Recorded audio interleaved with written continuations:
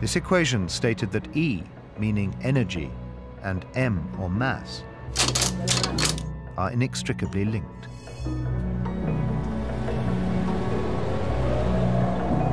That basically says that energy and mass are two sides of the same coin. They're basically the same thing, and they're interchangeable.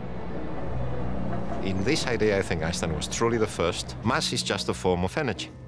That was a very deep insight of Einstein. There's absolutely no question, and there was no precedent for that idea. After Einstein, matter could be seen as just a highly concentrated form of energy. Energy that could be unleashed.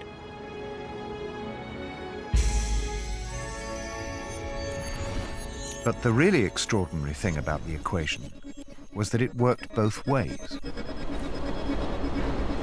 Energy could also make matter. This insight would open the door to a mysterious world that had been beyond the reach of science, the world that contained the secrets of the universe, the world of the subatomic.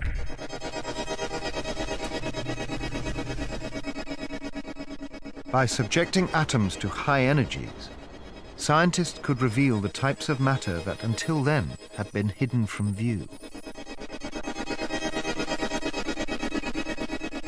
The greater the energy, the deeper they could peer into this world, until they reached the final level of all, the indivisible building blocks that make up everything we see in the universe, the fundamental particles.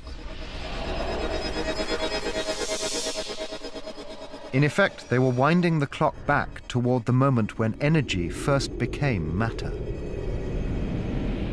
the Big Bang.